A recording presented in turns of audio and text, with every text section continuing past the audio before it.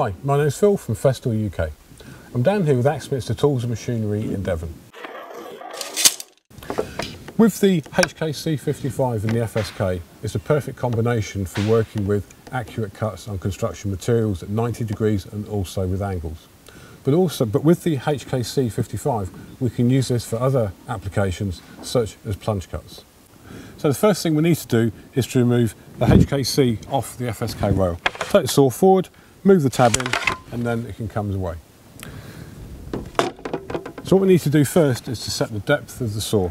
And we can bring the green up to the grey tab, and then we can take the saw down, take it up to the distance or the depth of cut that we need.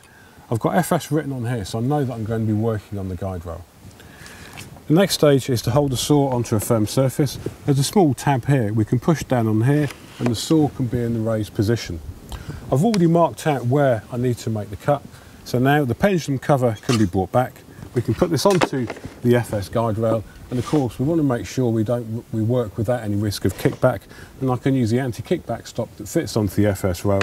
Bring this forward into that position, lock it off. I can mark out exactly where I need to make the cut, and now once the dust bag is on, we can make the cut in exactly the correct position and in confidence that it's going to be accurate and straight because we're working with the guide rail system.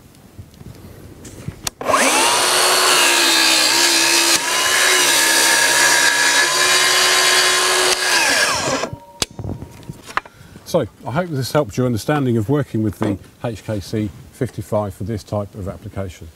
And don't forget, any machine from Festool is available with service all inclusive, and of course it's also available from Axminster Tools and Machinery.